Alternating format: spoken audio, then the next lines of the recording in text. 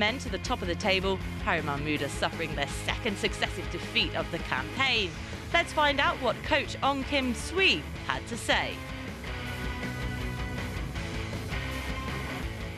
Overall, we've been controlling the match, but still, without full concentration, we got punished. So the boys need to back up, yeah.